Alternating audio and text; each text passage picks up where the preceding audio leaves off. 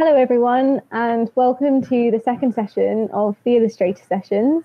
This is a space for asking the experts anything you like in a safe environment driven by students. Please keep your cameras and microphones off during the session. If you have any questions during, use the chat function to ask them, and I'll be keeping an eye on this throughout. Caroline is working behind the scenes in this session, and I just wanted to thank her for all that she's done to make the session possible. There she is. So for any of you who don't know, I'm Jess Holloway. I'm a third year illustration student. But first and foremost, let me give you a quick introduction to our guest speakers today. So we have Warren Curry and James Gray, who are both illustration alumni. So Warren Curry is an illustrator from Northern Ireland. He is currently based in London. He studied illustration at Plymouth College of Art and graduated with a first-class honours, and was also featured in Creative Block's Best Graduates outside of London. For the first year after graduating, he was represented by Inky Illustration Agency, doing editorial work for Culture Trip and surface design for Harrods. He currently works in-house as an in-house illustrator for 4 Pure Brewing Company. I hope I said that bit right. You did, yeah. Cool. Yeah. And James Ray is a designer from the UK, currently freelancing from the island of Mallorca. After completing his illustration degree, he started work as an in-house designer for a small startup that relocated him to Barcelona. After 3 years of creating visual identities for various small startups, he used the contacts and experience gained to go freelance, taking on a broader range of design and illustration jobs, working from wherever there's Wi-Fi. Okay. Not many places. Not many. So we'll kick things off with Warren's presentation, if that's okay. Yeah, I spent like the majority of my third year kind of refining my style and just kind of figuring out what I was going to do next. Like towards the start of my whole degree, like everything I did was hand-drawn. Like that was kind of my focus, and that was kind of what I thought I wanted to do. But it wasn't until around the third year when I started to focus on what I wanted to do as a postgraduate, and my main focus was always getting an in-house design job. So that's when I started realizing like a lot of places, like it's a requirement that you learn all these Adobe products. So like before, when I was just hand-drawn everything, I moved on to Photoshop, and like all my work was created in Photoshop predominantly. But like before I started my final major, I was like, I need to learn Illustrator. So I spent both my final major was kind of a learning project in Illustrator, and then just figuring out, looking for clients I would particularly like to work for. So like I kind of kept in mind people I could approach after I graduate. So for like this one was like a series of posters I created for my final major that I kind of thought maybe I could work for someone like SDA Travel and I could pitch to them. And then I always liked Little White Lies. So I started to make film posters and stuff like that I could think of like working for people like that. So it was kind of around here where I started to kind of figure out how I like to work, and it was like predominantly digital. So for anyone who's like seen my work recently, it more looks along these lines in comparison to like the old, really fine line hand-drawn work. And then, so the final major was those three travel posters, 3 movie posters. The idea behind the movie posters was kind of like if I could create a series of icons that would make the film identifiable, even if I hid the name at the bottom away, people would still know what it was from. So I did that, and then I created a comic book, which was kind of more of like a passion project more than anything. Because like for long-term goals for me, I've kind of been thinking that's kind of what I want to do, get into comic books, whereas I've kind of just been using all this time now just to be a better illustrator before I can confidently be like, okay, let's move into doing that. So yeah, that was kind of pretty much my third year. And then after graduating, this piece on the left, the London hand-drawn piece, was brought to new designers when I was in second year, and it was spotted there by Harrods, who kind of got in contact with me. And I kind of pitched this idea to them, this piece, so they could buy it on tote bags and everything like that. And that time it didn't go ahead. And so they kind of work in like 6-month block periods. So I kind of pitched that and it didn't go ahead. So I waited until the next 6 months, which kind of happened to roll around into when I was at New Designers myself. And I met Gian, who was like like a scout and illustration agent there again. So I got the opportunity to go to Harrods, have like a portfolio review with them, and then pitch this image on the right. And then they did go with this one on the right with a few more refinements, because for whatever reason, Harrods are such a huge company and there's certain things you can't use, like the red telephone box and everything like that had to be taken out. Little things like that are kind of weird copyright lines that you'd never even knew existed. So that was my first kind of big client that I was just kind of lucky that they kind of approached me on that, because I would have had no real clue of how to get in contact or conversate with Harrods otherwise. And then, because like Jess mentioned at the start, I was featured in Creative Blog's Best Graduates outside of London, and this is where Culture Trip, who are kind of like a travel articles based editorial website. They seen my work on there, and I got the chance to do like 3 editorial articles for them, and this is one of the pieces from that, which was, I think it was about 10 events that helped shape London, and this was the Black Plague, I think. But yeah, and thinking back, I haven't done much editorial work since then, but I think I did like nine images for them, and this is kind of the only one I can look back on and be like, oh, that's okay. Everything else is like, delete that from the portfolio. But yeah, that was my kind of first for the first 6 months after graduating. That's the kind of big jobs that I had. And then for some of the stuff, I always wanted to create like gig posters and stuff for musicians, because like I never ever am illustrating or doing anything without listening to music. So I didn't have any contacts in any shape or form to music, apart from like there was a few local artists from home in Derry, and I just kind of took the initiative myself just to illustrate this tour poster and just sent it to him. And then they really liked it. And then I got a few more jobs out of that for rolling out to his album launch and stuff. And a local magazine, I think, posted about it. And this image on the right was like the front page cover. So there's some stuff like that. I think it's good if you know anyone and that are in bands and stuff. It's good to just get to terms with working with them. So it's a nice, easy kind of entryway into that, which is fun. Then, like I said, my main goal was getting an in-house job. And then this Mary Mary, I worked for them for a year. I got a job as a creative art worker. So I worked there for a year. And because I kind of only wanted to get any creative job after graduating, this kind of had me satisfied for like 6 months before I kind of started to get the itch to be like creative again, rather than just kind of doing monotonous daily artwork and tasks, which was good for the first 6 years. And I got like, not 6 years, 6 months. First year, I got loads of experience just working in like a creative team, creative studio. And I learned so much that's been so beneficial now just in using Illustrator. I know like I got to learn like every shortcut, which speeds up the process by like hours, which is so much better. And then my friend in Belfast who runs a beer blog, this is my kind of first attempt at anything beer branded. He approached me towards the end of my time in Mary Mary to look for some website icons, comics, and some branding for his website. So that was kind of around the end of my time at Mary Mary. And then when I seen the kind of job post for 4Pure, and then just applied for that. And then that's how I got into there.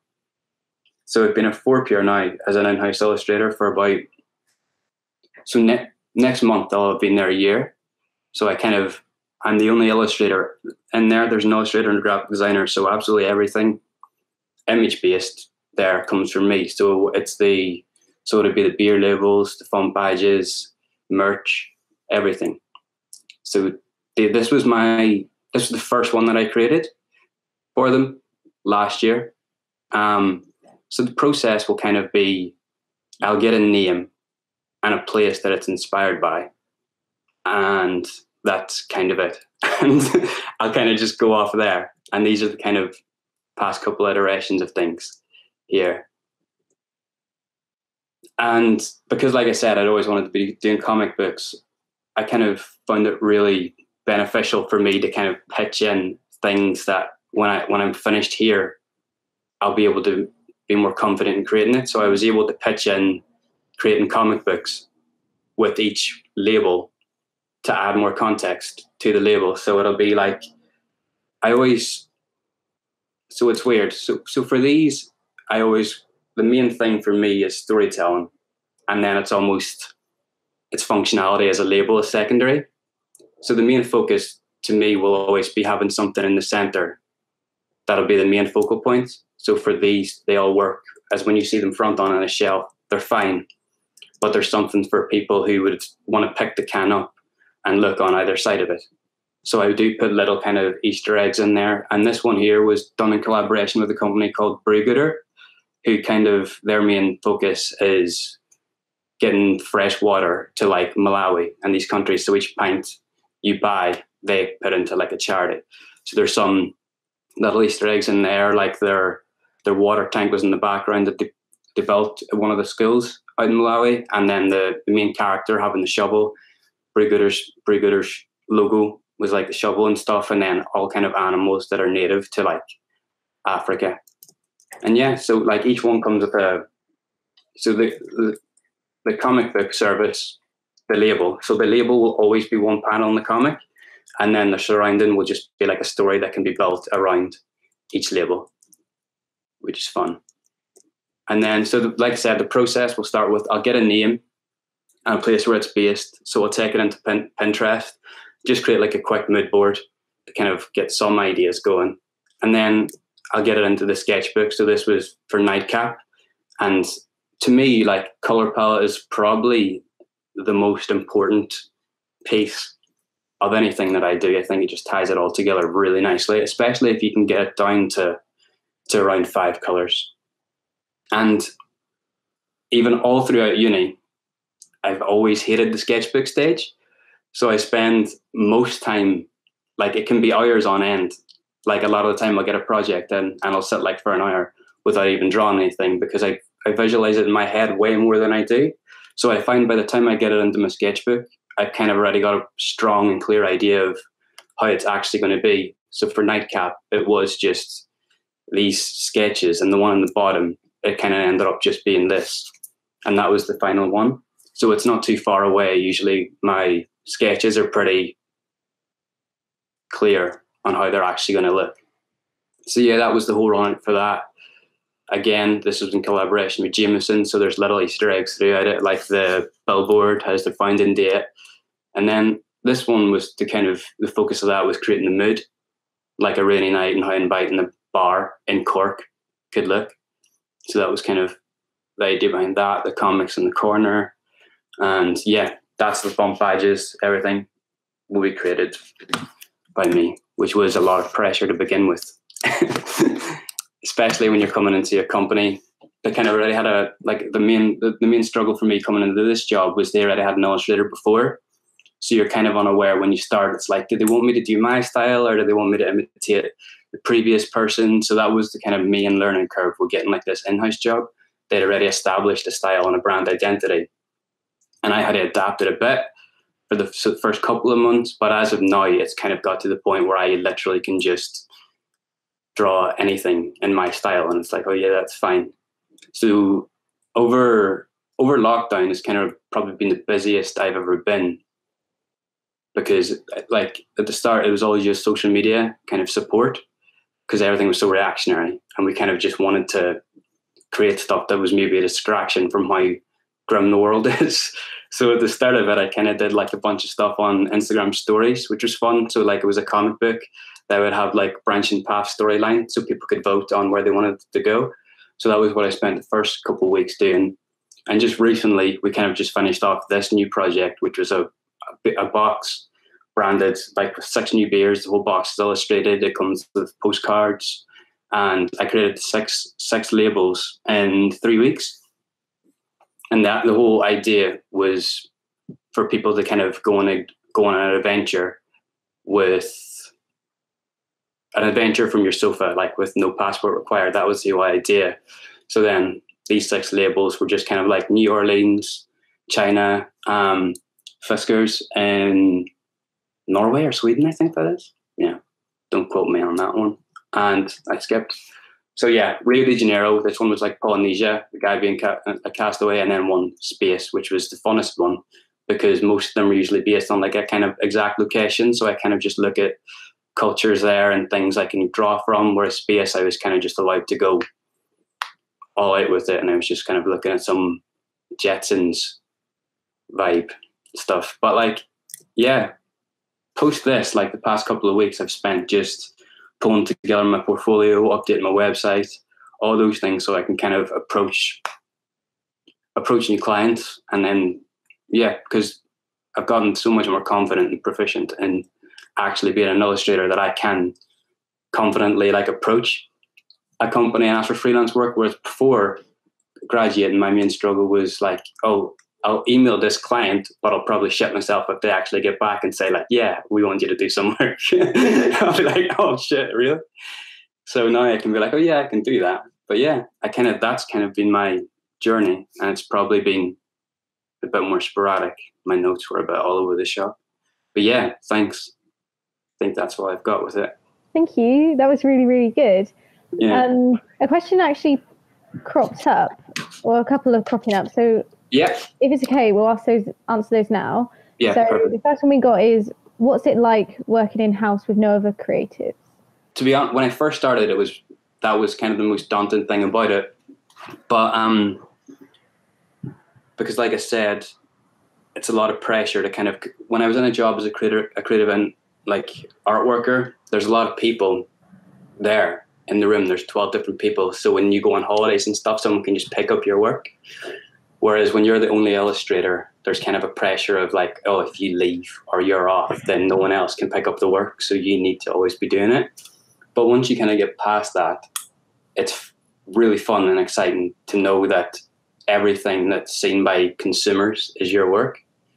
And like, if you just go on Instagram or Sainsbury's or anything now and just seeing your work there, it's amazing. And just knowing that, yeah, I guess having that creative control and just being recognized as that's your role is real fun. I think, yeah, it's weird. It definitely took a while to kind of leave the pressure behind. And it's definitely still something I struggle with. But yeah, it's good when you can get past it and then kind of just enjoy the process. And then when you finally see the work on shelf, like I'm so excited. I think this new box comes out tomorrow and it's going to be amazing because the whole box was illustrated by me. All the cans, the postcards that come with it, comes with the map, all these things are going to be fun to see in person. So it all pays off once you can get past the your self doubt, which is just like seems to be a problem with every single illustrator in the world. Yeah. We'll save the other question until after, if that's okay. Yeah, that's absolutely fine. We'll get you both talking all that kind of stuff. Yeah. Through. Yeah, I wanted to start just a little bit after uni and talk about what it was like coming out of uni and having this like idea of wanting to be a designer, but then going straight into working in a smoothie bar and creating smoothies for people instead of drawings. And that's what I did. I went to a smoothie bar, but on my way to work, I'd always walk past this shop, the skate shop. And it was this one. It was really cool. It's on the corner of this street, and a pretty unique little place.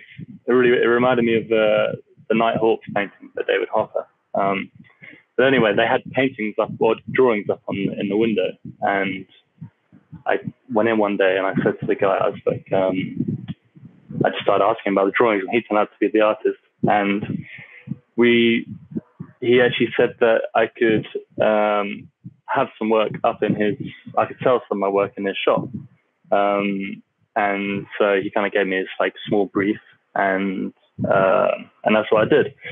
And well, the next day, or one of the next days, I created this illustration it's like almost like a gift to say like, thank you for like listening to my story and like allowing me to sell stuff. And he liked it, and he put it up on the website. I think that was like one of the first things which I did. That went like digital, like everything before was like flyers or something. But I remember seeing this go live on the website, and I was like, "Wow, it's really cool." And there was like a massive motivational boost. And then so I went on to create the first poster. It was kind of like an idea of his. He never got around to doing it, so I went ahead and did it.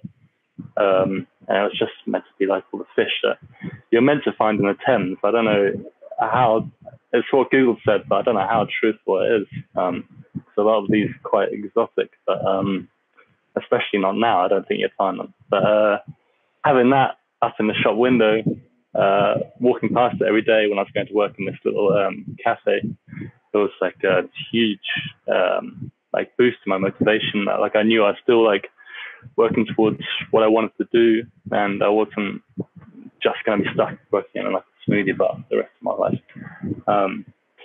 which was great because I got loads of free smoothies. But and so then he asked me to do another illustration because the first one went well, and I did this one, another one, great one to see in the window, and cool to see people in my hometown buying it, and my grandparents have one like in their centerpiece, which is pretty cool. And we kind of built a good relationship. And he would give me these small projects like icons for the website. I did like illustration, animation for the logo of the shop, and he would give me free skate stuff for designing stuff. And sometimes I'd get paid, sometimes I'd get like new trucks or something, which was a pretty cool little deal we had. But I wanted to talk about my process designing, and looking back now, I've realized how much time was wasted by creating like pointless sketches. Like I remember like this one, for example, I hand sketched with leaves, and then I colored them in, and then I live traced them on Illustrator, and had all these different leaves, which just took so much time. And then I compiled them into this, when in reality, I could have just done like a simple sketch and built them in Illustrator, which is what I would do now. And a good example was when I did this Freakonomics cover. I did this thumbnail, which I look at now and I see like it's got so much potential and character. But for some reason, I decided to turn it into this really crappy sketch where I got my ruler out and I drew everything perfectly, and I measured stuff, and I scanned it into my computer and live traced those lines and then turn them into shape. It was like this huge process, which was like totally not necessary. And it's just what I assumed I had to do as a designer. I thought that's what you do. Like you have to have this process. So that's like one of the main things that I've kind of learned since uni. It's just like really strip back your process of designing. And so now, like I just use my laptop. Like I don't have a tablet or a mouse kind of thing. I just use the laptop so I can go wherever and not have to worry about having to carry anything with me, which is pretty convenient. So I quit the smoothie job and I got offered a job as a graphic designer for a startup. It was a really small startup. It was run by a friend of a friend, and my friend was working for the company. He was the one that actually recommended me. But the job was in Barcelona, and so I got relocated. I think it was like I had like a week or so to make up my mind, and I jumped on a plane and went to Barcelona. Although I didn't, because I missed my flight, even though the airport is like 5 minutes from my house. So I had to book another flight, but then I did make it the next day. But it definitely wasn't what I thought it was going to be. It was a bit more cloudy. So I started. We were living in an apartment. We were working from the apartment as well, so it was very like small company, and there were only like 8 of us, I think. And this was like one of the first illustrations I created. That was like the homepage for the website. And it was crazy. I mean, going from working in this cafe to like doing what I would do in my spare time, but getting paid for it. And it was like mind blowing, really. I learned some like really important things, but like I also made some really big errors, like one of my stupidest moments where I misspelled Papaya Pods, which was the name of the company, and wrote Papa Pods as the main link email address. And we had thousands of cards printed, and I only realized on the train home from picking them up. So yeah, that was pretty terrible. But I had some really good moments too, which was when they wanted to redesign the logo. And I remember everyone standing around and kind of arguing, and no one could really settle on an idea. And I remember the CEO was like, let's just leave this in James' hands. Like, if anyone's going to know, he knows. It was quite a daunting moment, but I was kind of excited. So these were a few of the designs I did. I had hundreds of them, but like I kind of whittled them down to the important steps. And I wasn't really going anywhere with it. I remember going out for a cigarette, and I saw this bus, and it kind of something clicked in my head, and I was like, that's the kind of direction I want to go. And then I went back and kind of found this new way I wanted to go with the logo, and then yeah, I made this, and everyone was super happy with it. I was super happy with it. There's me looking super happy with it. Yeah, it was cool seeing it on like business cards on the website, all this merch, shitty t-shirts and stuff. But yeah, I got to work on all kinds of illustrations for the website. Like, the company went on for a few years, and in that time we opened like markets in all different countries, and I got to do illustrations for each one, it was weird, like just getting paid to do something which is just so fun. And just I did all kinds of illustrations, and little mini postcards I did, and they wanted this mascot which looks more like an avocado than a papaya, but that was pretty fun. Like, I did like an old school Mickey Mouse one, which was pretty cool, and it was just a lot of just fun, really. Like, there was a lot of boring stuff I had to do, like letterheads and like PowerPoint presentations, but like most of it was just creating. I would come up with an idea, and then I'd propose it, and most of the time they'd say yes. Like, they were quite a design-oriented company, what they wanted to be at least, and they let me do pretty much whatever I suggested. And yeah, so after a couple of years, I think the company grew from like being like 7 or 8 people to like around 25. We moved into an office 3 times, each one getting better, and my salary like doubled, and it was I thought it was like too good to be true. And then it shut down. Like most startups, everything kind of crumbled at the last minute, and we ran out of money, and a lot of people had to get let go, and then I took this photo when I think we got the call finding that it was all over. It was pretty sad. And then there were a lot of moments after that where I didn't really feel like doing anything, and so I didn't really do much. A lot of playing Fortnite, and that's my mate who got me the job. And I was actively looking for work, but wasn't really having any luck. And then kind of showed my portfolio and CV to people, and my friends found me, and they said that it was pretty crap. And it was really bad. So I spent a good time like updating my website, making it look fresh, getting like a new CV with like all like new knowledge on it and stuff. And as soon as I did that, I started getting loads of responses to the jobs that I was putting out. And I got this job working at Hostmaker, which is a company from the UK, but they had offices in Barcelona. And that was one of my designs, which I really hate.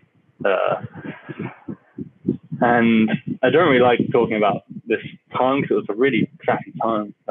My manager who hired me, she was really nice at the start, but she just wouldn't let me share any of the ideas that I had on my own. So like, everything that we did was kind of something that she would come up with it and then be like, okay, you've got to do this. So I didn't feel like I was progressing as a designer. And this went on for quite a while. We used to have all these arguments and started clashing loads. And we used to get into really heated arguments in the office. And to the point where I couldn't take it. And like out of a movie, I quit on the spot, and I packed my stuff and I just left. And then the CEO called me and was like, if you wouldn't mind staying, would you do it remotely? And I didn't have much money, so I said yeah. But then like a month later, she fired me. So was a really crappy experience. So I don't really have much work other than that, because it happened so quickly. Like I had my laptop back, and I created quite a lot of assets. Something I'm not really that proud of, because it was kind of her ideas, but I didn't get to save anything. So that pigeon you saw and this was the only thing I could dig up. And that pigeon was everywhere, like on the underground and in Barcelona and all these cities, and it really frustrated me. But I found out some good news that they went under as well, so that's good. And they got done. They were on Panorama for breaking the law, so that was good. So I started freelancing. I think it was like straight after that, really. Picked up some new skills from my housemates. I was living with 2 developers. They taught me how to like build websites and work in HTML and CSS programming languages. And so I started looking at screens that looked a lot more like this and a lot less like Illustrator for a while, which was actually really fun. And I started building websites for people instead of doing just like illustrations. And but then the more I learned with code, I realized I could animate my illustrations with the code and you could interact with them. So I started making these icons and landing pages, which normally would be static, but now they were moving. There's some, for example, like all these different elements down the side, like you hovered over them and they would all move. And I felt like I could take control of the whole project. Like now, before I could just offer icons or illustrations, but now I could give the whole package. And before you had someone to implement the website, but now I could do it myself. And instead of them screwing it up, I could screw it up myself. And that was obviously more money because you're doing more things. But once it becomes your process, it's easy. Like now, everything that I've learned is something that I implement every day. And so yes, I still make loads of icons. This is saying like a snapshot. I mean, some of them from the Prior Pods days, but a lot of them are stuff projects that I'm doing now. And just, yeah, icons are really fun because you kind of have to represent something, which could be like really like complex, but just like a small image. It's pretty difficult, but if you get it, it's pretty fun. Some logos, I do a lot of logos now. Some that are a lot better than others. The Up To one was pretty cool because it got paid the most, and also I got to see like it put on cars and everything and all that kind of stuff. And the process behind the logos is just like, it's crazy. Like I do a lot more work preparing for a logo than I would for an illustration when it's such a simple object. But still doing loads of illustration. A lot of it's very digital. I've tried to bring more of like a sketchy style back into my work recently. But yeah, I do prefer these illustration jobs over everything else. And I try and keep a varied style. Like I don't. A lot of my parents always say to me like, "Oh, I can tell when it's your work," but I think they're just being kind. I really don't think I have a specific style. But yeah, now I live in Mallorca and I freelance from here, so I make enough to pay rent and feed myself, and the stuff that I love doing is free, and it's hanging out with the fish. And that's where I'm going to end my presentation with my big old foot. So yeah, thank you. So next we kind of have the question kind of section. So obviously, anybody listening, if you have any questions, start flooding the chat with that. We've actually got some questions that have been answered kind of before time, which I'll start us off with, and then we're going to kind of look into the questions that are coming up in the chat. So the first question we have is, how do you find illustration work? I.e., have you approached industry or has industry approached you?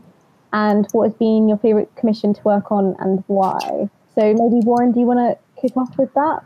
Yeah, sure. Am I on yet? Yeah. Yeah, like I said, I was lucky enough to have my first 2 big client jobs approach me, which I know is pretty rare in the illustration world. It can be quite a grind, I think.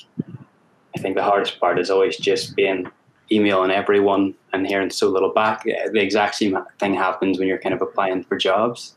It's really tough because it's kind of character building, I think, to get rejections and stuff, especially because when I started out, I was like so specific. I was like, I only want to work for these people and I only want to work in this. But you find out it just doesn't work that way.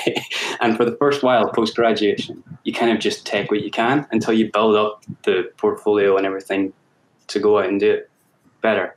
But like I kind of went over whatever commissions and stuff that I had in my presentation. Freelance, like I've not done an incredible amount of it because I've been lucky enough to both, like I literally left Mary to go straight into Fort Pure. I had no time in between. Yeah. So I only did like freelance work while balancing part-time for like 6 months after graduating, which I did have enough work to build a nice portfolio. Like, and even having people like Harrods or Culture Trip on your client list was pretty good. It helped. And yeah, like my favorite kind of project so far has been that most recent one, the no passport required box. I think just because it was such a massive, it was the most work that I've done in such a short space of time. Like the 6 labels in that small space of time, 3 weeks, along with everything. So like the concept, the name, the box was pretty much all me.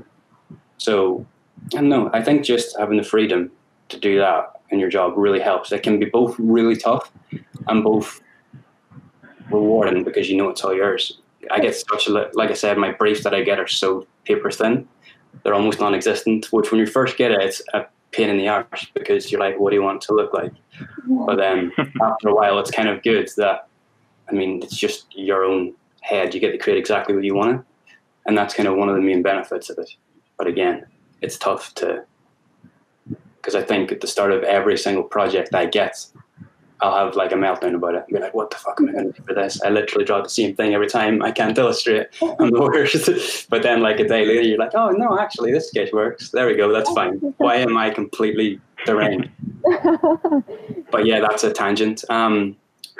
Commission work. Yeah, I haven't done a whole lot. That's kind of what I've been doing the past couple of weeks. I've kind of been, because when I look back over I hadn't updated my website since like the past couple of weeks is when I revisited my website for the first time after, because I think I created my website in 3rd year because there was a project, I think. Yeah. So that was the last time my website was made, and going back to it, it's an absolute mess. Same in my portfolio, it was like all these images, different sizes, so inconsistent. And I find if you don't like the work in your portfolio anymore, take it out. And if you don't want to work in that way anymore, take it out. Because a lot of people really like that hand-drawn London image I did.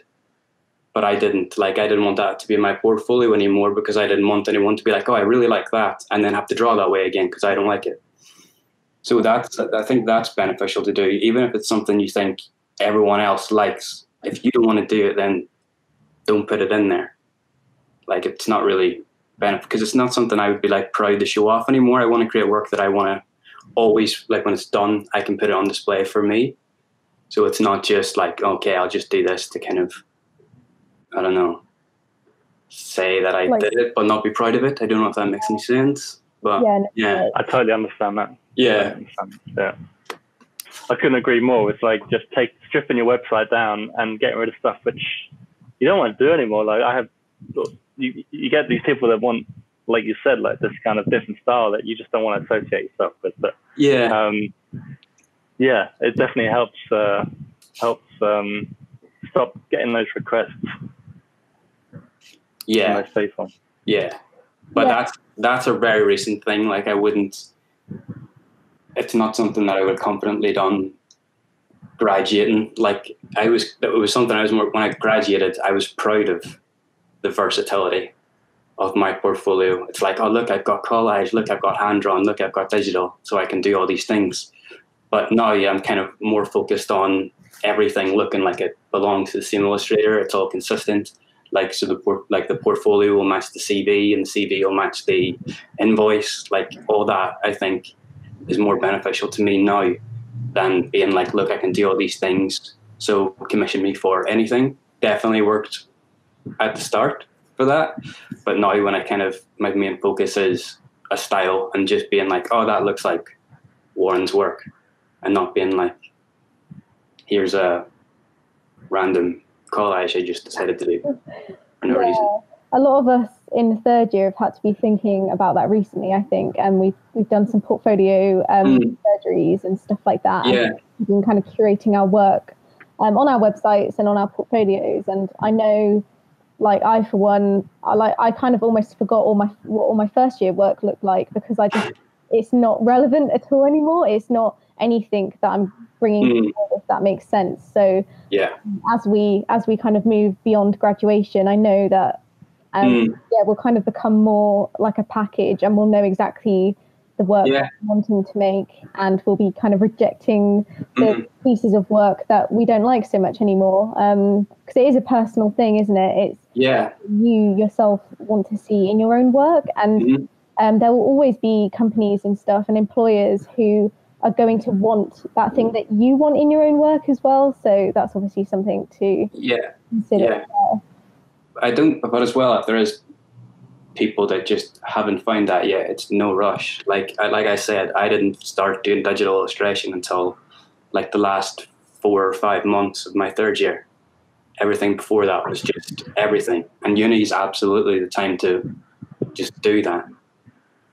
Just figure it out. There's no major rush. Like that's kind of what I found. Like, it wasn't until so late in my degree that I kind of find the style that works for me. Just threw myself in it, because I find that's kind of the easiest way for me to work. If I kind of force myself to be in a situation where I have to do it now or I'm done. Which is why I kind of inject like things I want to do post after fourth year, like comic books and stuff. If I can force that work into this in-house work, then I have so much time to learn and fix it, rather than doing it out on my own. Because I struggle a lot with self-initiated work, because I'm always like, who's it for? Is it for me? Am I doing it for Instagram? So if I kind of put myself in a situation where I'm forced to be doing it for my full-time job, then it's better for me. Learning as a graduate, just to build myself as an all-rounder for when I do finally become just a full-time freelance illustrator. Yeah, no, I think that's really good kind of advice. Do you have anything to add on to that, James, to answer that question? No, I totally agree with everything Warren said. Like, I still don't really feel like I found my style. Yeah, I mean, I was going to say this question, it was something that I was going to focus my presentation around, that how do you find work? And it's this daunting thing of like, if reaching out to people, or people are going to find me on Instagram or whatever. But the thing that's worked to me is who you know. And it sounds really like annoying, like, oh, I don't know anyone. But it's like, for me, when I started doing this presentation and looking back at all my work, I started to notice like a red thread that was connecting everything. And without being too philosophical, everything kind of came back to Plymouth. And I shared my house. Well, I had like 12 housemates, huge house. And one of them was the guy I ended up working with. Little did I know then that like we would be working together in the future. But at uni, he was a developer, and he used to create these little games. So he needed graphics for them, and he would ask me, like, "Oh, can you do like a little character design or something?" And I would do it just like a little favor, you know. And it's also like helping me, like I'm just practicing on Illustrator or whatever. I also used to draw like birthday cards for my housemates, like really lame little cartoons. But all these little things, I didn't realize they were like I was like in his head affirming that I was a good designer, without knowing. Like, for me, I was just doing little fun little things. But for him, when he left uni, he realized like, oh, I know the guy who I want to work for the company. And so I think like one of the main things is trying to become the guy or the girl for the person, you know, like just yeah, so with Applied Pods, once I left, I started getting all these freelance jobs, and it's because I'd become the guy for all these people I was working with. Like, they all recommended me now because I was the designer that they knew. And 90% of the work that I've got, I wouldn't have got if I hadn't have started that job. I do reach out to people and ask for work, and sometimes I get it, and a lot of the times, like, I don't hear anything. But a lot of it is just word of mouth, and I know someone who can do that. So that's been definitely like something which I've realized more and more. I still do try to look for work, but I just keep my fingers crossed that someone's going to say my name to someone, and I'll get a little project coming. Cool. Yeah, that's really cool. Obviously, like, again, a lot of us are in a position where we're trying to like make those initial contacts with people and like make those connections. And obviously we're all quite aware that that's something that will just continue with time. We can't expect like that now and stuff like that necessarily. But equally, I know a lot of third years and probably second and first years have been getting commissioned by people and stuff. So yeah, it's nice to hear how that continues, I guess. Yeah, I guess my advice would be just try to prove to everyone that you're the best designer, you know? Don't hold back from doing little favors for someone, because, I mean, yeah, like, you don't want to head down a route where you end up doing work that you don't want to do, but doing little design favors, like, goes a long way. Like, you never really know who you're going to impress and who's going to recommend you further down the line. So, yeah. Yeah. Yeah. Cool. Okay, so we'll move on to the next question. So, was your work always kind of editorial or design driven, or did it kind of actively change to better fit in with the kind of editorial or design landscape? And maybe how did that happen? And also, what advice would you give someone wanting to kind of make design or editorial work as their main focus? Do you want me to start? Yeah, go ahead, man. Well, funny story. When I started university, I got massive reverb. Yeah, I can hear that. Try it. I keep talking, maybe it stops.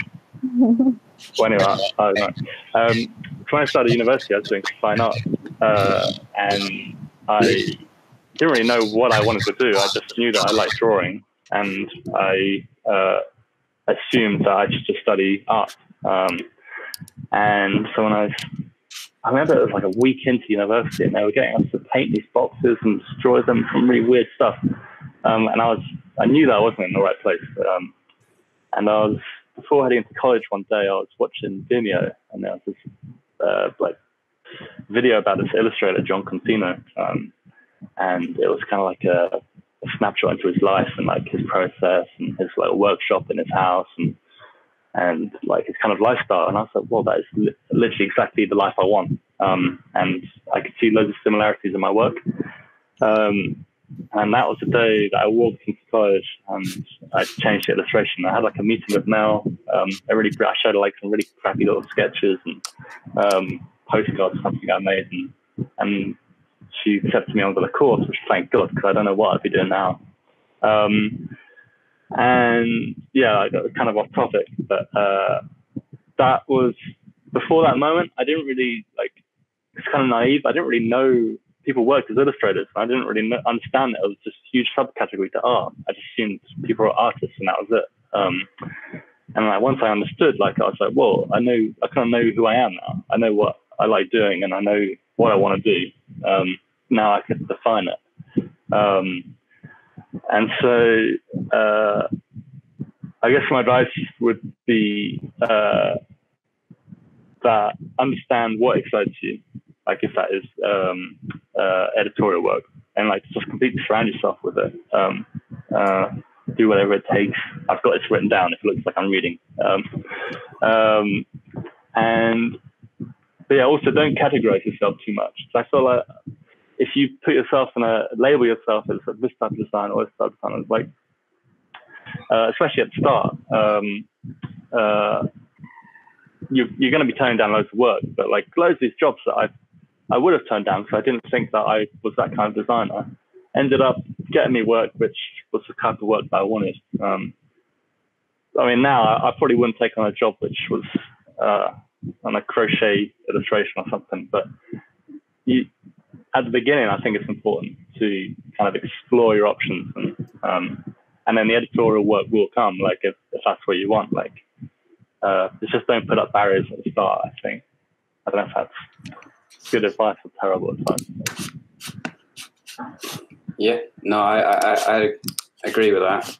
Like one of the biggest learning curves for me as a graduate was leaving uni and then thinking, not to make it sound negative, thinking you could be picky about your work, really, and then you kind of slowly realize that the work doesn't just come to you. Like, you kind of just take what you can get, I think. Because I did leave it being like, no, I only want to do this type of work, I only work for this type of person. But then like 4 or 5 months in, I was like, please give me anything. Yeah, I'll take anything. Yeah, I'll do anything. But I think like a lot of my work at the beginning was kind of just, it served kind of one purpose. It was just kind of like pattern design. It would be something that could be printed onto like a card, a notebook, or prints. It was kind of just like work that can just be a print that you can sell. But then it started, because it kind of started being an illustrator just because I love comics so much. That's how I always knew that that's the route I wanted to go to. So now that's why I kind of try and do things that serve multiple purposes in the work. So something like the beer labels that serve as a beer label and a piece of narrative imagery. So I think, and just having, and working on narrative and single imagery is definitely important if you want to get into editorial work, because you have to have the ability to be able to draw one picture and capture an article that could be 1,000 words long. So you need to be good at that. And I think it's a good idea to probably, especially in third year, like as a project, it's probably good to find articles by publishers that you would want to work for, and then just mock up your own iteration of that already published article. And then maybe just shortlist people you want to work for, do that for them, and then just kind of email them out. It's pretty handy for finding email addresses and contact info in Action Magazine still on the front page. Like if you ever get a flight and it has like the EasyJet in-flight magazines, it usually has a lot of contact info on that like first page for the proper people you like to email. So magazines are helpful for that, whereas websites will just be a crappy form. That's the worst thing on any website ever. Or just like hello@blah.com. So I think, yeah, finding the right person to email, shortlisting people you want to work for, creating your own versions of those articles is like a really good experience for that, especially starting out. Because then, like with mine, I didn't do that in third year, which is why I look back on these editorial articles and be like, they're the pure shit, apart from like one image. So yeah, now I'd be a bit more confident, because I kind of, like I said, I don't create something just to serve one purpose. I kind of be like, okay, if I do this, it'll benefit me in this way, that way, and that way. So I kind of try and have it multiple each time, which does do my own head in, because I put so much pressure with each new piece for this it needs to build on the last one, or I'm not moving forward. Amazing. Do either of you have experience of being rejected, or maybe not hearing back from somebody? Do you tend to follow that up and try again with the same company, or would you just kind of move on from them? It depends, I think. Like if it's someone you really want to work for, you kind of push a few times. But I mean, if you're just looking for a job to do some illustration work, I mean, maybe I'll send a follow-up email if I haven't heard anything, but very rarely do I really, really push. I mean, if they want you, they want you, you know, and unless they're not looking at their emails. But I guess it's good not to annoy people too much as well. Yeah, maybe they do want you, and they're busy, and they're like, you're filling up my inbox. Yeah. But oh yeah, I've definitely had loads of rejections, loads, not just at work. And it's yeah, you kind of get used to it, really. It's kind of, I mean, I've been applying to some full-time jobs now as well, both for remote jobs, but just every day you forget about these people that you've applied to, and then a couple months down the line you'll get a rejection email, and you'll be like, who was that? Like, yeah. And you kind of forget, and then you get like reminded that you're shit. Right?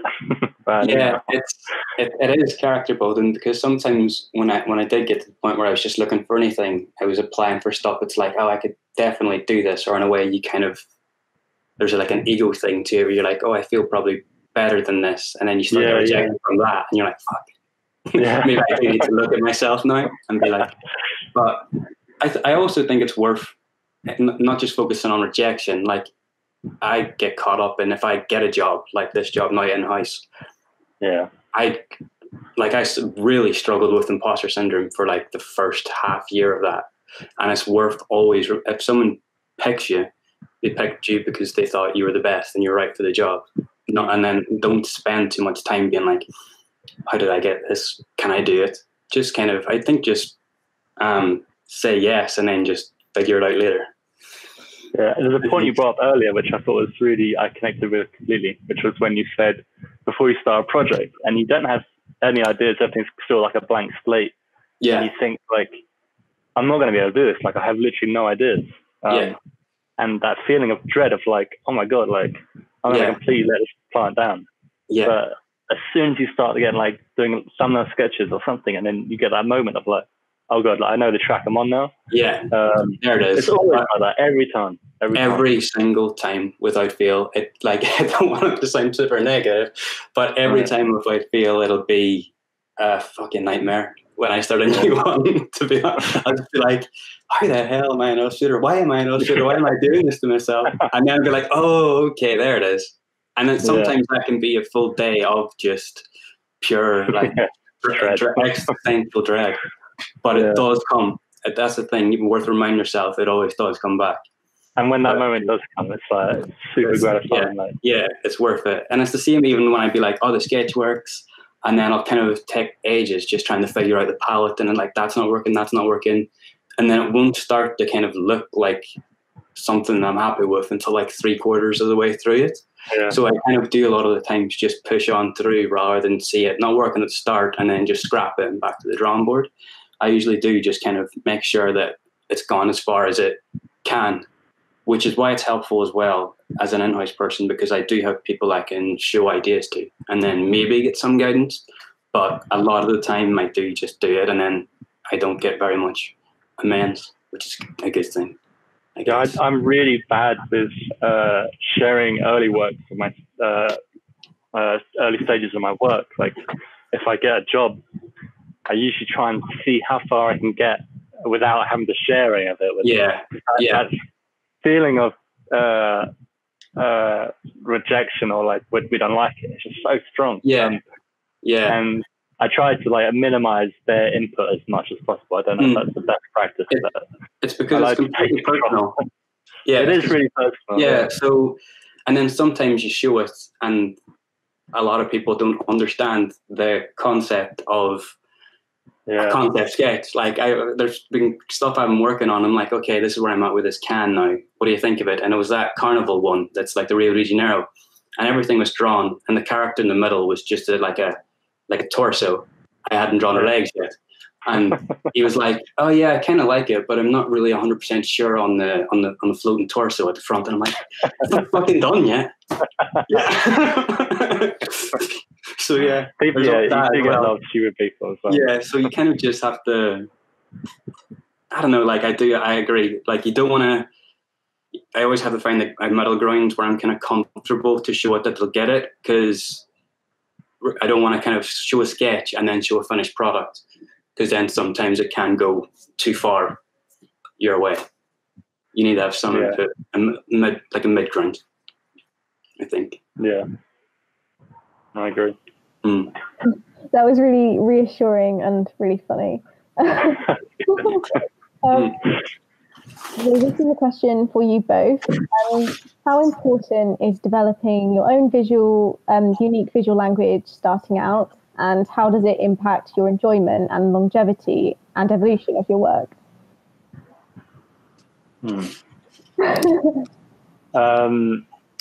I think it's really important to have both intertwined completely. A lot of the professional work that I get later down the line, I'll learn things doing that which will influence future work. Example is when I'm working on at the moment a label for this health food brand, and they wanted this like really rustic style, and at the time I've been working with like clean lines, vector lines, and stuff, and it really didn't fit with what they wanted. So I had to find this new process of working, and I didn't want to use brushes or anything. I wanted to carry on using like lines on Illustrator, and I found this technique of building everything how I normally would, like very vectory, like straight lines and everything, but then adding this real slight inconsistency to the line by using a roughen effect. Really subtle, so like it wobbles it a little bit. And then on top of that, you add another effect, which is like really minuscule, where you whack everything up to 100, and then like a little bit down to like 0.1. So it makes all these little inconsistencies really small. But it was really effective, and it made my lines like look textured, and it kind of gave the effect that they wanted and what I was after. But I loved it so much that now I've gone back in my old work. I'm like, this looks really cool. I'm going to change everything I've done that I haven't published yet and put this effect on it. But it's something that I wouldn't have found probably just by, so I would carry on like just doing my own thing. Sometimes these jobs, they kind of push you out of your comfort zone a bit, like a weird color palette or just a really strange, like obscure brief that forces you to explore design a little bit. And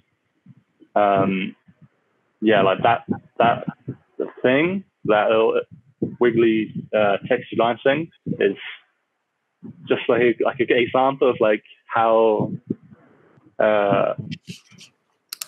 I mean, I always think of like Illustrator or Photoshop as like this kind of like science lab where you can go around, you can mix stuff up, and you can just like experiment. And experimenting with Illustrator or whatever program you use is like super key, like the key to like just progressing as an Illustrator, like finding all the shortcuts and everything like that. And I think I've really gone off topic, but I think yeah, no, it's definitely helpful. Like in an art worker role, I mean, I was doing no illustration there, but I learned the most about Illustrator in that job. Like, I can't actually stress enough how much quicker you can do your work when you learn the shortcuts to Illustrator and Photoshop. It makes such a crazy difference. Like, I remember spending like easily hours doing stuff that I could do in 5 minutes with shortcuts and different functions that are available in Illustrator. But like as far in terms of like a consistent style for like longevity, that's something that I've only kind of noticed again the past month or so. Once I've kind of been redoing my website and putting portfolio together, I kind of looked at it and could see like, oh, actually this does look like it belongs to the one portfolio, whereas my last portfolio looked like it could have been 4 different illustrators' work. Looked like it could have just been a graduate show of portfolio.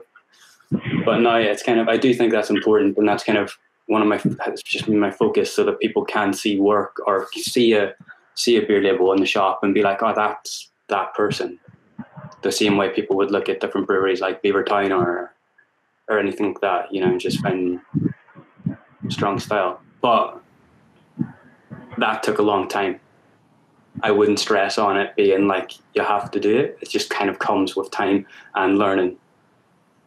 That works. We'll get more consistent and stuff. Like the more we make and the more we understand what it is we're making and maybe why, I think that will just kind of come very naturally. And at some point down the line, it will be very clear that we'll have a kind of consistent thing going on that we can obviously show as our output and stuff like that. So, thank you. I also think like when I didn't interrupt you. No. I remember at uni, like when I discovered like these things like Illustrator, or I discovered like a certain way of working, and I was like, well, this is it. This is how I'm going to work for the rest of my life. Like this is like the perfect way of working. Yeah. And then you learn something else, and you're like, oh no, now this is the perfect way of working. Yeah. And it's constantly evolving. Like you're always going to reach a stage where you're like, okay, no, this is it. Like I found mine. So I love it when I find a new shortcut or a new technique on Illustrator. And I travel through YouTube looking for tutorials and how to make cool little patterns and stuff. I think that's really important, just to really understand the tool that you're using, if it is digital. Yeah, I didn't even think of that. It's because I'm so caught up in my own thing that I just like can't possibly think of Illustrating outside of Illustrator. But yeah, it's just worth reminding yourself you are with each thing you are just getting better. Like there's stuff I look at from 2 months ago and be like, okay, I can do that far better now than then. And it's not even something. It's not like an obvious thing. It's just little things that just kind of start to you get more confident and clear at. Like it kind of, like I said, like being in-house, it forces me to do stuff that I probably wouldn't do on my own. Like I was never confident in drawing characters, or I was never confident in drawing animals. But because a bear was going to be called Beartooth, I had to draw a bear and figure it out. And then you do just get gradually more confident. So it's kind of, I think it's important to kind of, I want to get to the point where if I get a commission or a job, I won't have to worry about turning it down because I'm not confident in drawing a person. Just being able to do all of it confidently. Yeah. And sometimes it's good to naturally follow these tangents that like you said, like you've been told to draw a bear, like you might learn something interesting about like animal anatomy, and then you might want to follow that. And just I always find myself in like this kind of, I have this project to do, and then I'll figure out something interesting that I can do on Illustrator, and I start playing around with that, and I'm not actually doing the work that I'm meant to be doing. I'm just passing about a cat with a board string. Yeah, I feel like every project I do, it feels like a departure from the kind of previous one that I had, but I always feel like each piece is like informed from the previous one. Yeah. And I always feel like I'm improving, so I hope I am. But I think we don't have to focus on the clarity of it at the moment, like how like coherent it all is. Like exactly, as long as we're making the work we want to, that will just all kind of come, won't it? So yeah, even if we're making crap work, like everything you do, like it's progressing. Like there was a time after uni when I was working at a cafe where I wasn't really doing anything, but I was sketching a lot with my stepbrother, and we were just making really crappy little comics. But a lot of those things have influenced stuff now. I didn't realize it then. And so like, even if you don't feel like you're doing the work that you want to be doing, like if you're doing something design related, it's always kind of pushing you forward a little bit. Yeah, absolutely. So we're kind of down to our final 3 questions, and one is actually aimed at you as individuals. So like one is at James and one is at Warren, and then the other one will be for you both. So I'll just get in with that. So James, what's the most useful tip learned in simplifying your own personal process? And obviously Warren, if you've got something to add, feel free to. Well, okay, I didn't prepare for this question, so I haven't got any notes to skim off. I don't know, really. It just comes with time. Like before I said, like I had all this junk with me. I had a scanner, and I had this the Wacom tablet, or whatever it's called, and at the time that worked for me. But like I remember like moving between my mum and my dad's, and I had to take all the shit with me, and every time I wanted to work. And I think it was just wanting to be more efficient with like travel, and I think I sold my tablet as well. I think maybe that's why I stopped using it. But I mean, it's just finding what works best for you, really. Like if you feel like a scanner is important in your work, then use a scanner. But for me, I kind of took a look at my work and I thought, do I really need to be doing like a more refined sketch after a thumbnail? Even though I think like that's what a designer should do. I realized I didn't, and I started just experimenting with just using a thumbnail and then putting that straight in Illustrator and trying to work off that. And it was better. Like the kind of random marks you make in a thumbnail, sometimes they have meaning. Like you don't realize it, but you did that weird scribble for a reason, and you wouldn't get that when you did a more refined sketch. Sometimes you kind of play with that a bit more on Illustrator, or keep using Illustrator, but like whatever program you use. And yeah, I think it's just experiment and just to see what works best for you. I mean, that's probably the worst response. Yeah. No, that's great. Thank you. Cool. So this one is aimed at you, Warren.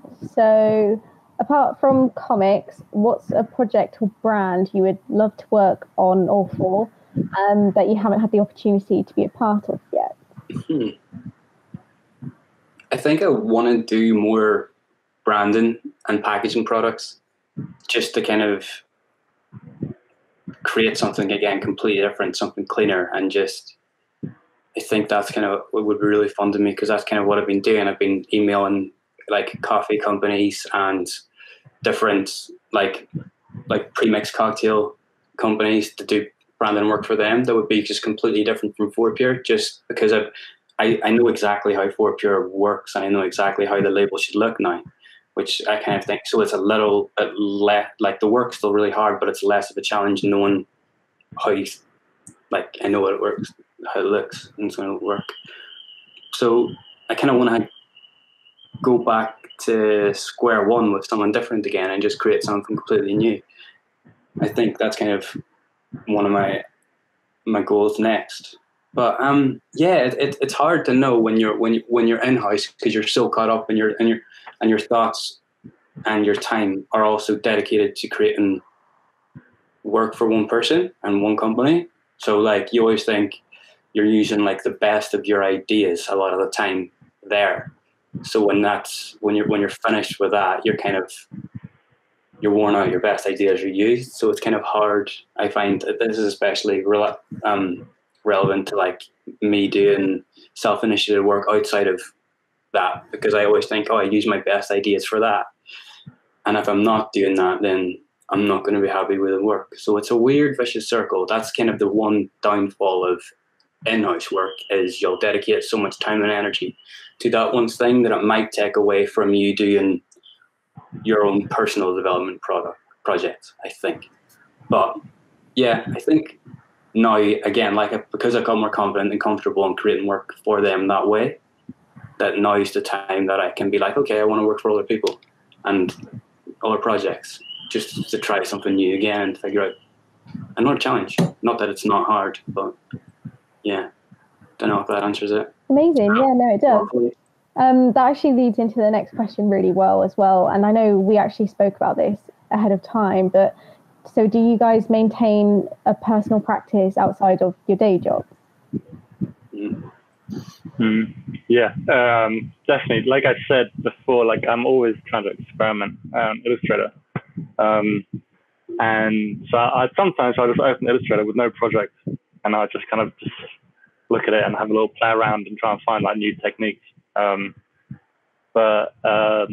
Yeah, no, at the moment I'm working on creating a personal project, creating a book of all the, not all of, like a lot of the marine species in the Mediterranean. Something I'm really passionate about is just like marine life.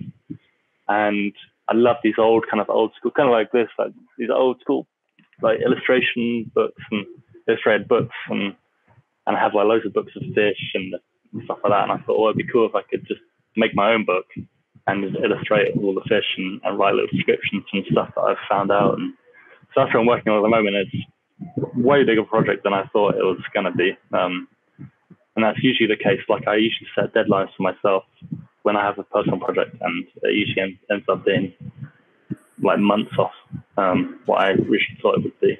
But yeah. Yeah, it's definitely something that I'm kind of my next focus is going to be more like looking for work myself and more self-initiated stuff. But as of the past year, it has been rare for me to kind of finish work and come home and want to do more. I kind of appreciate my own time a lot.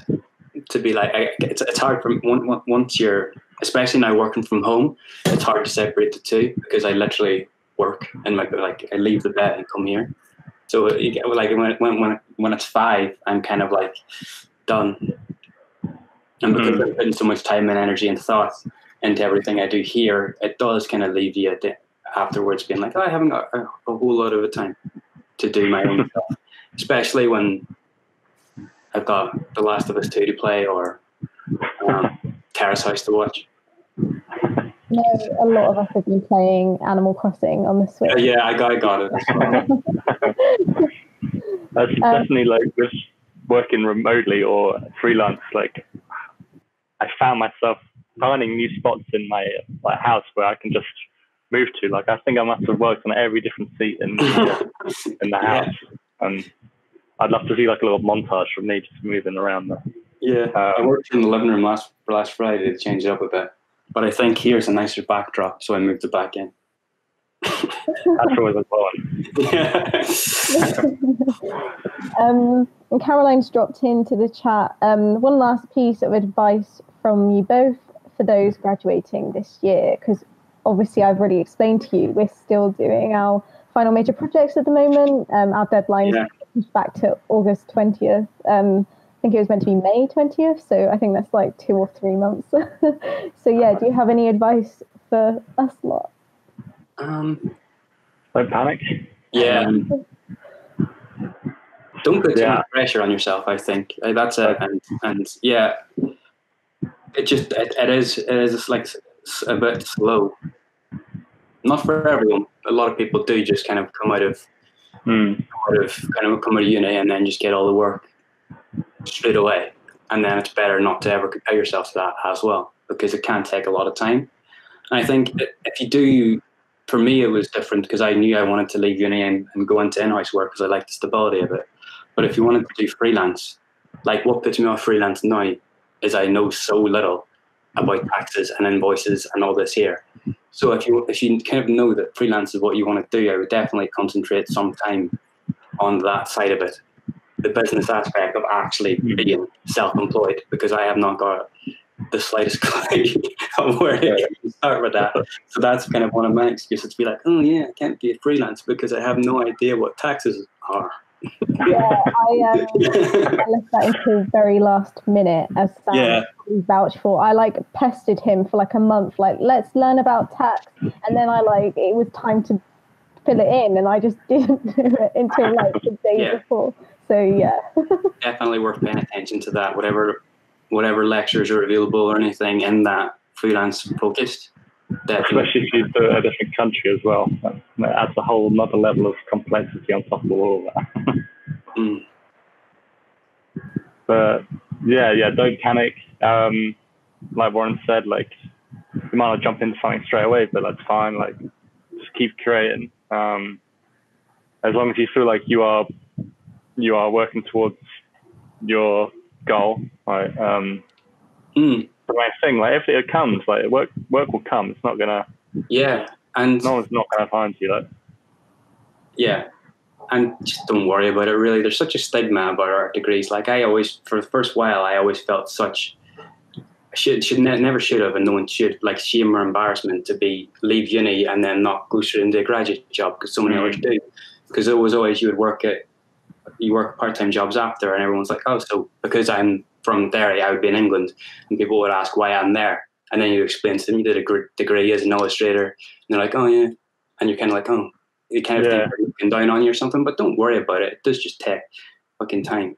And that's kind of my advice looking back, is that, like, I was so worried about all the time seeing people create and I wasn't creating, or what people would think because I haven't got a job in it yet or anything like that.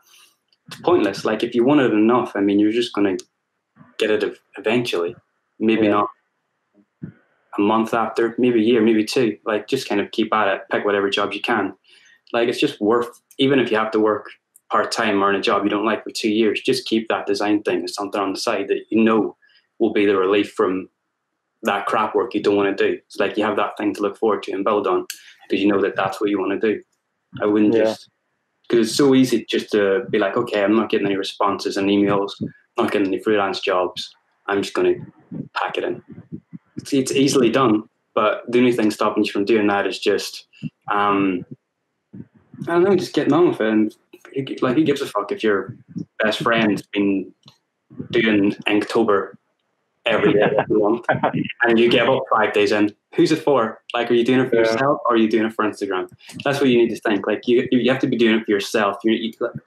Not social media, or especially COVID is really really bad for seeing all these people being like, oh, look at all these amazing things I've been doing in COVID, to make you feel guilty that you haven't illustrated a kid's book about whatever. Yeah, you shouldn't feel bad about it. I mean, geez, take time, man. Don't rush it. That's I know. it. Yeah. Yeah, no, I definitely agree with that. Like, you see, I got so many friends who just post stuff constantly, and and I think I must post stuff like once a couple months maybe, and not because I just forget, or it's just I'm always on Instagram, but I never get around to posting. But everyone has a different process, you know, and there's no right way to be a designer. And I mean, if you're just sketching or doing stuff, like doing stupid comics, but like I do like random little comics with my stepbrother, like stuff like that. Like that's the right doing the right thing. Just find enjoyment in it, because I just find if I was just creating something for Instagram, it wasn't fun. I wasn't enjoying it. If I was just making work to make work, then it's crap. It's not giving you any benefit. Just figure out what you want to do and what works for you, and then just focus on that, I think. And don't listen to your lecturers. So yeah. joking.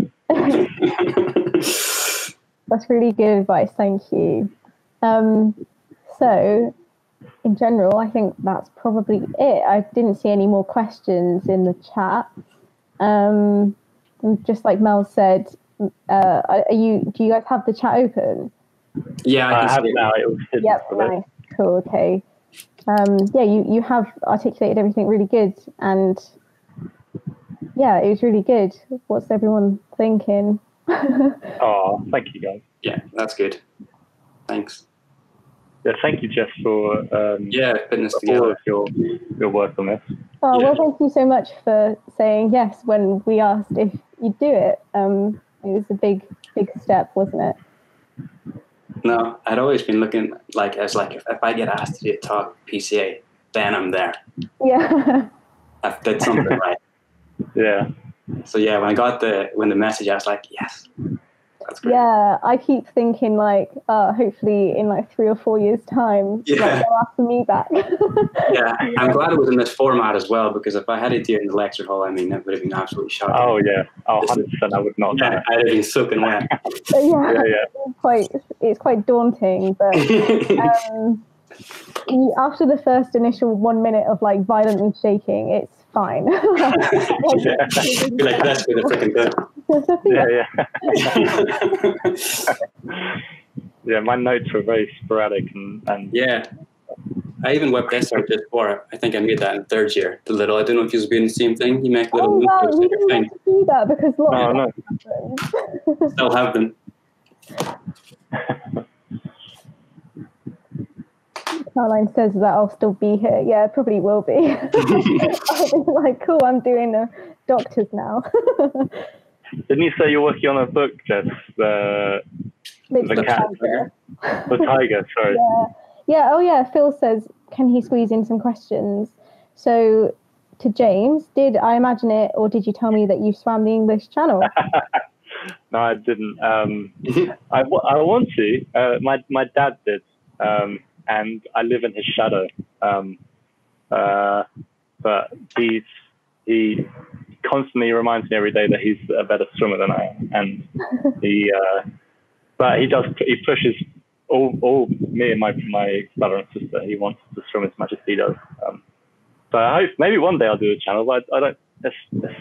I'm just terrified of it could be a lockdown challenge. Cool. And Warren, do you get to have any involvement with the brewing side of things at work? It's definitely an option. You are allowed to, if you want, go and learn these things. But I don't know, because I'm always just so caught up on my own side of work. I find it hard to be I'll just dedicate some time to this as well. Because I'm always okay, this piece is done. What's next? I'm always in my head about these things. So I rarely leave any time for anything other than that. But brewing process, it would be, the only thing I get to taste the beer throughout the different stages, which is fun. Like that's kind of my only involvement with that. But all those beer names sound absolutely horrible. Yeah, honestly, I would not go near. But no, it's like in day one when you get inducted, like it's the first time I'd seen, because I literally work at, like, we're just, our office is upstairs from the brewery. It's all the one thing. So I mean, it's, you finish work any day and you can go downstairs and you're at the bar or the brewery's next door. So you do get to go and see it all, which is fun. But I've never been part of the actual brewing process, because I mean, I would just feel like I'm in the way all the time. I'm just useless at anything that's like generic cliche man work. If someone's like, oh yeah, you can probably hammer this, it's going to be like, no, I fucking can't. Lift that bag of hops over there with your little wimpy arm. It's good. And Well, thank you so much. This is the session.